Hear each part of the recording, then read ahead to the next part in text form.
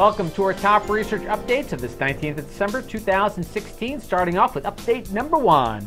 Lutein status is linked to cognitive performance across the lifespan. Researchers discovered a direct relationship and stated as follows. We found that lutein is linked to crystallized intelligence through the parahippocampal cortex.